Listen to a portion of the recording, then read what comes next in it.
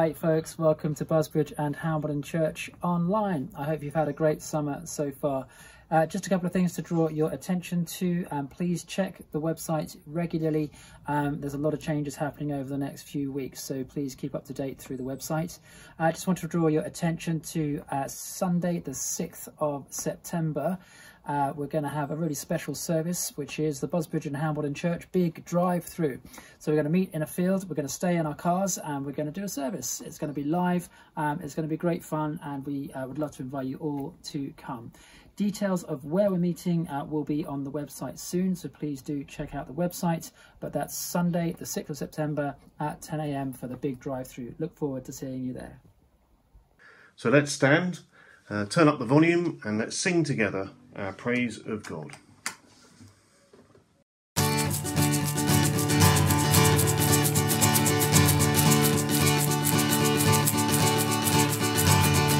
Praising you, heavens and worlds above. Praising you, angels in heavenly hosts. Let the whole earth praise Him. Praise Him, the sun, moon, and bright shining stars. Praise Him, you heavens and waters and skies. Let the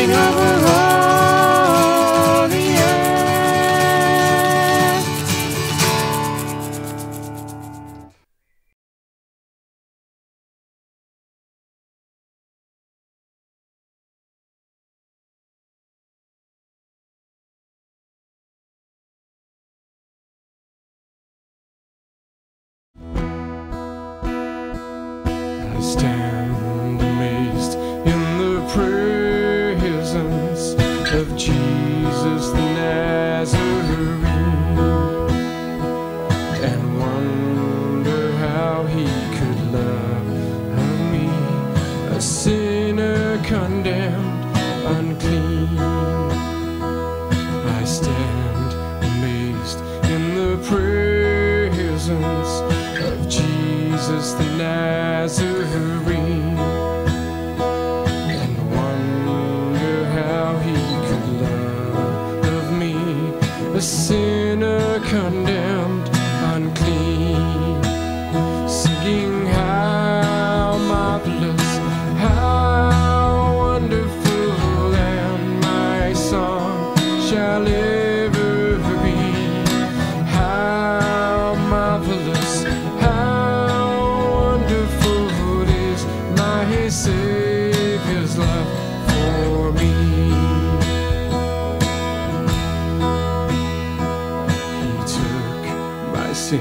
and my sorrows. He made them his very own. He bore the burden to Calvary and suffered and died alone, singing how marvelous, how wonderful, and my song shall ever be. How marvelous, how wonderful is my Savior's love for me. When with the ransomed in glory his face I at last shall see, 'twill be my joy through the ages to sing of his love for me, singing how marvelous, how wonderful, and my song shall ever be. How marvelous, how wonderful is my Savior's love for me, singing how marvelous, how wonderful, and my song shall ever be. How marvelous, how wonderful is my Savior's love for me.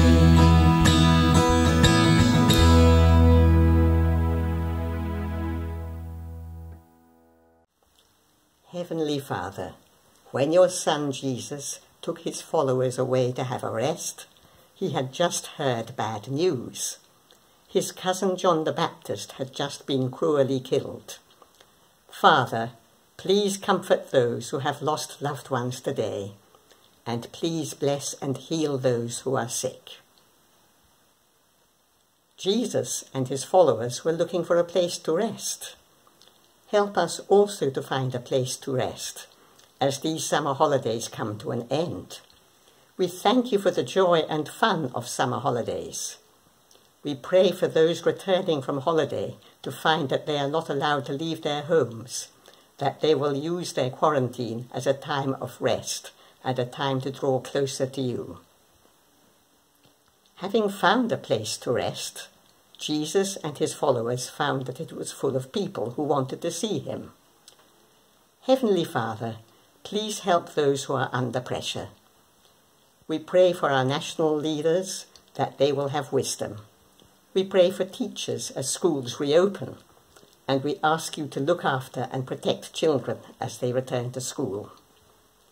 Lord, please help us also not to lose the lessons we learned during lockdown, to slow down, to stop rushing, and to listen to you. The people who wanted to see Jesus were, he said, like sheep without a shepherd. Father, please guide those who do not know which way to turn. We pray for those who have been badly affected by exam results. We pray for those who are disappointed, those who have lost their homes or their jobs, and those who have had to cancel things they were looking forward to. Jesus had compassion on these people. Father, help us also to have compassion on those in need. We give thanks for the food banks, for Trolley Tuesday, and for the coronavirus response team. And we pray for strength for all involved. Help us to continue to be generous. Jesus taught the people many things. We pray for our church leaders and give thanks for them. We also give thanks for our music teams and our youth and children's workers. Please inspire them as they enter a new term and as churches open up again. Seeing that the people needed food, the disciples used their common sense. Heavenly Father, your Son thought outside the box. Please show us when we too need to do this, and help us to use the gift you have given us of creative imagination. 5 loaves and 2 fish fed a crowd of 5,000 people with lots left over. Lord, we give you praise and thanks for this miracle. We also give you praise and thanks that there is more than enough on this planet to feed everybody. Lord, please guide those who provide our food. Help them to preserve the world's environment and to distribute food wisely so that everybody has enough. We weep for those who are in need because of natural disaster, disease and war, and we long for your reign of peace to come. We ask this in the name of your beloved Son, our Saviour, Jesus Christ. Amen. The Gospel according to Mark, chapter 6, verses 30 to 44. The apostles now rejoined Jesus and reported to him all that they had done and taught.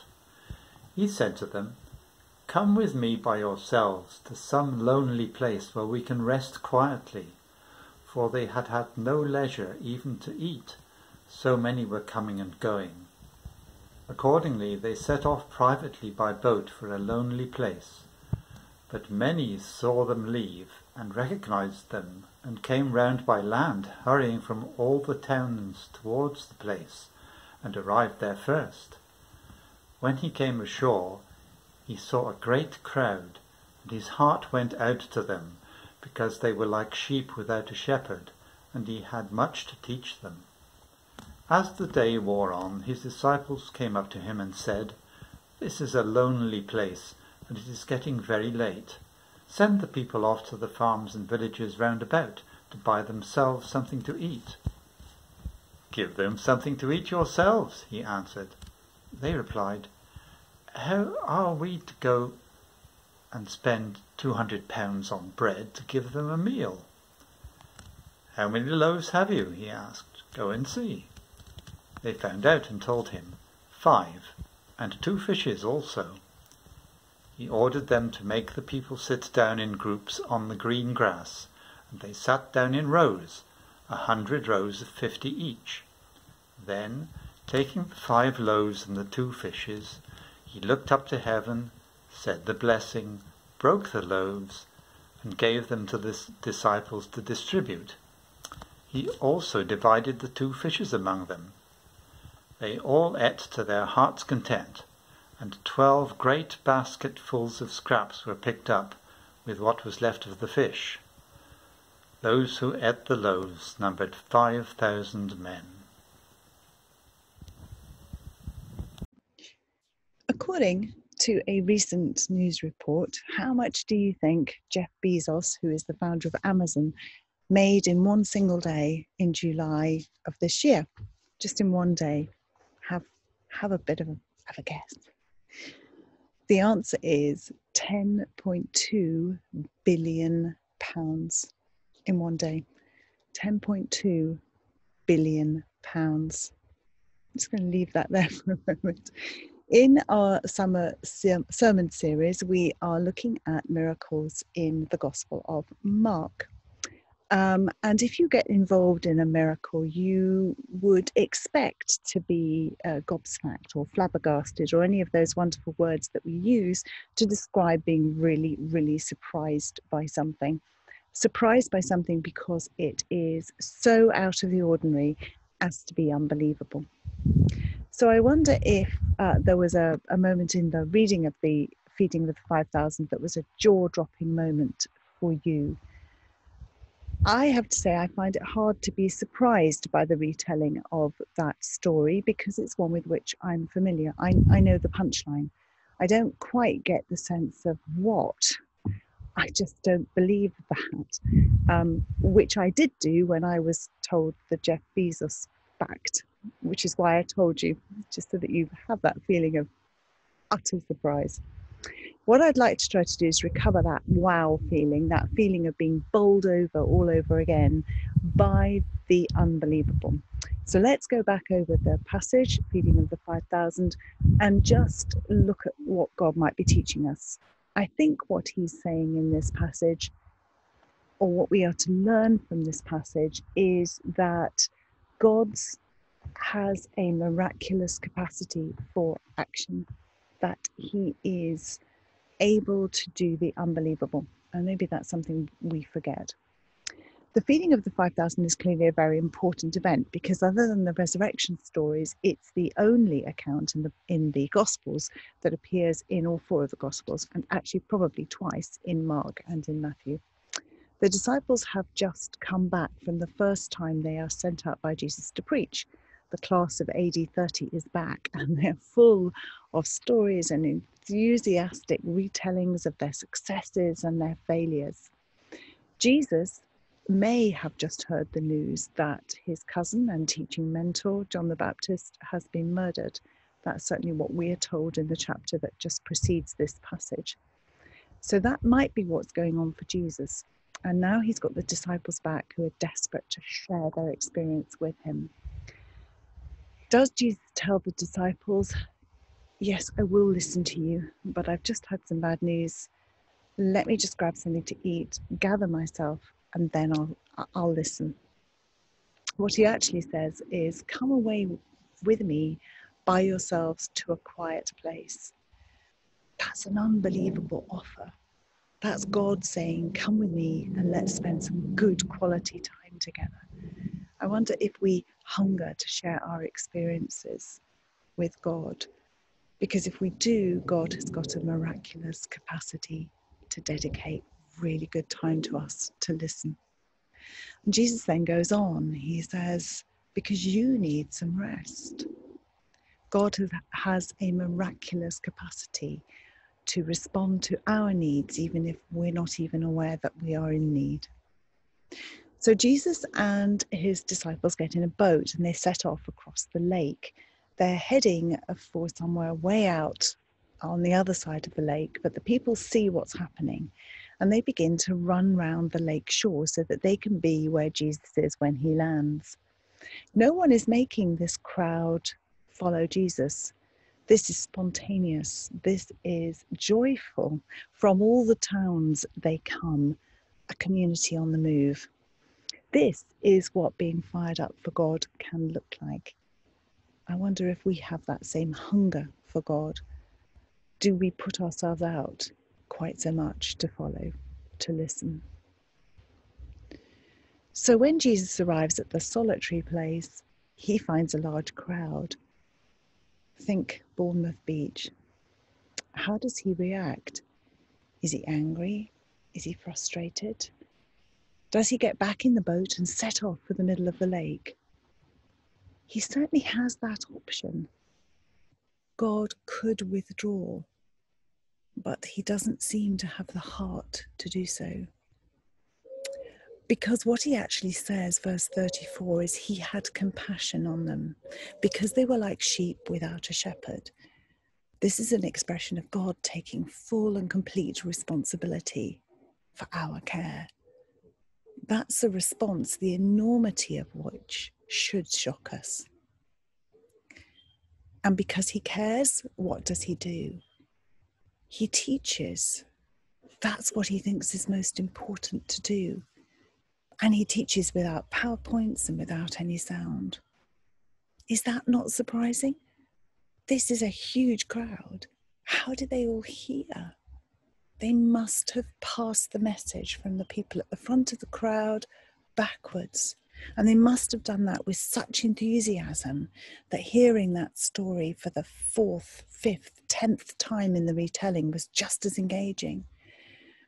God has a miraculous capacity to teach if we are hungry to listen.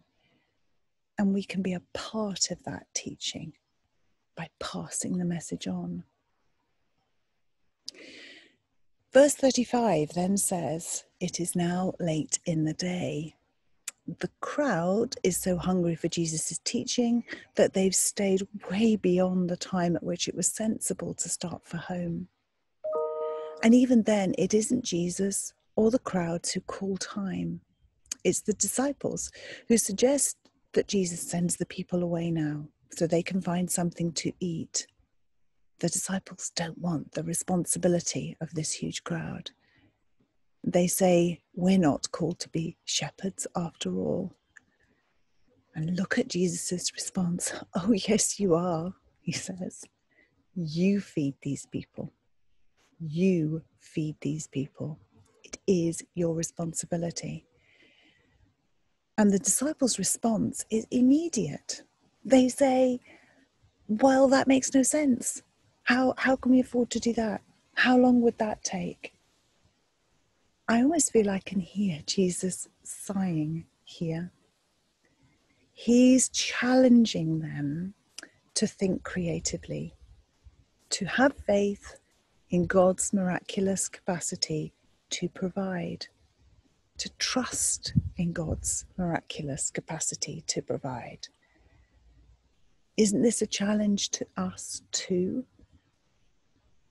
How quickly do we voice all the practical reasons why we just can't be a part of that? There's so much about the event of the feeding of the 5,000 that should surprise and challenge us before we even get to the loaves and fishes bit. I want just to mention a possible explanation for this miracle, being that there was an initial selfless sharing by a few, which caused others to share as well. As I've explored, I think what this event is about is demonstrating God's miraculous capacity to provide for us. But the capacity of humankind to provide for one another is just as miraculous. Perhaps precisely because it's much less dependable. In all that's happened over the past few months, I think people's compassion one for another has defied all expectations and is very much to be celebrated. Humankind's capacity for action to help one another seems to have been reawakened. And I think we need to be a part of doing all that we can to keep that capacity thriving. But back to the moment. Jesus tells the people to sit down in groups. Why? Because he wants everyone to quieten down and watch, every single one of them. He takes the loaves and the fish and he looks up to heaven and gives thanks. This is a very public acknowledgement of his trust in God's miraculous capacity to provide. As he breaks those loaves, the symbolism for that Jewish crowd would be enormous. God's miraculous provision of manna in the wilderness, Exodus 16, was and still is remembered every Jewish Sabbath as the bread is raised up and blessed before being broken. There are echoes too here of 2 Kings chapter 4, verses 42 to 44, where Elisha feeds 100 men with 20 loaves. In today's passage, Jesus demonstrates his capacity to surpass this, feeding more people with baskets left over. Jesus is actioning God's miraculous capacity to provide. This is God patiently crouching while he breaks bread until 5,000 people are fed. It is time-consuming, physical, hands-on effort which defies the laws of nature. But would we expect anything less from God? That there is enough bread to feed 5,000, what we perhaps feel we're supposed to be surprised about, is potentially the least surprising turn of events at all. Or it should be if we've properly tuned into everything that leads up to this point. After all, this is the God who created heaven and earth. The creation of bread for 5,000 is well within his capacity. What's amazing, what's miraculous, and what's been signposted throughout this passage is that God cares so much that he is prepared to use his capacity to take miraculous action. It's a bit like the Jeff fact that I began with. You probably would have guessed that it was going to be a huge figure. It's just the enormity of the figure which was shocking. So here we know God is all-powerful. What's miraculous is that he chooses to use that power, that capacity to provide for us. Of course, here Jesus is foretelling the Last Supper, where he will bless bread and add a further miraculous layer of meaning, that this bread is his body. God's miraculous capacity to provide has moved God to the ultimate sacrificial action, made eternally complete at the cross. And God's miraculous capacity to provide is what we celebrate every time we break bread together in communion. When we do, what we say is, we break this bread to share in the body of Christ. God has miraculously provided. Now it is our turn to act. Our hands are needed to put in the time and the physical effort to share in the breaking in of the kingdom. What exactly will that require of us today, next week, next year, as individuals and as a church? What are we prepared to do in response to God's miraculous provision for us? The answer to that question should perhaps surprise even ourselves. Amen.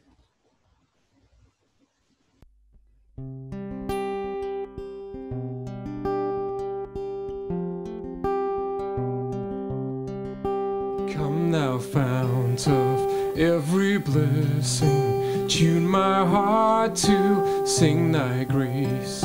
Streams of mercy never ceasing, call for songs of loudest praise. Teach me some melodious sonnet, sung by flaming tongues above. Praise the mount I'm fixed upon it, mount of thy unchanging love.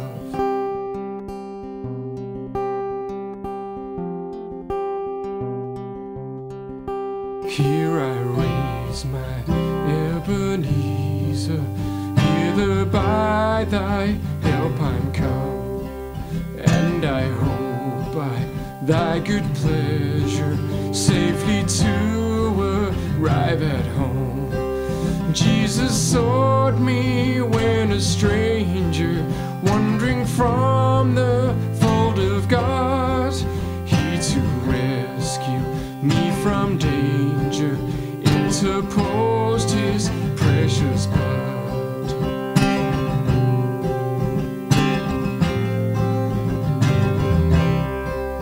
Oh, to grace how great a delta daily I'm constrained to be. Let thy goodness like a fetter bind my wandering heart to thee. Prone to wander, Lord, I feel it, prone to leave the God I love. Here's my heart, oh, take and seal it for thy courts above.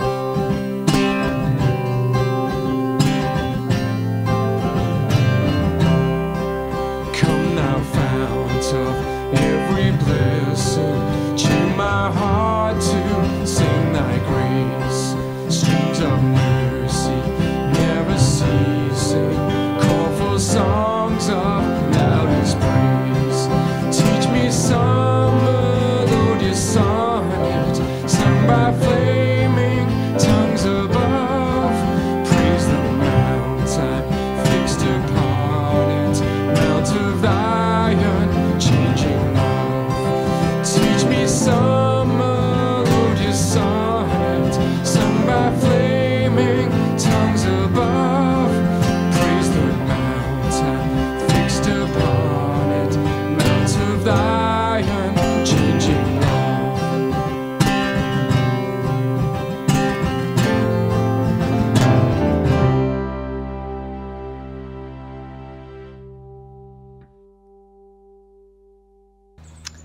Well, thank you so much for joining us for our online service this week.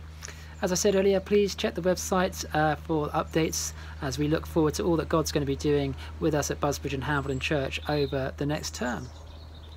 But now let's finish with the blessing. May the peace of God, which passes all understanding, keep your hearts and minds in the knowledge and love of God and of his Son, Jesus Christ, our Lord and Saviour. And the blessing of God Almighty, the Father, the Son, and the Holy Spirit be with you all and all those for whom you pray, now and forevermore. Amen.